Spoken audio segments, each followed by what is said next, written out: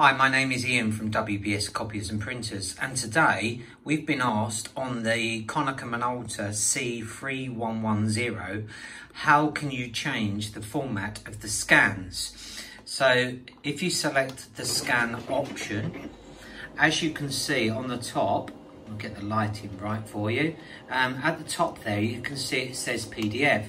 So all you do is you scroll up to the top, and on the PDF you select that, and then within there you use the up and down arrows, and then you can select the format that you would like to send it. That's obviously compact PDF.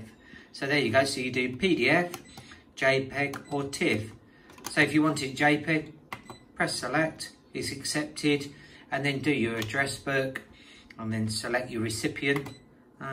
Okay, put your document in the feed or on the glass and hit the button, away you go.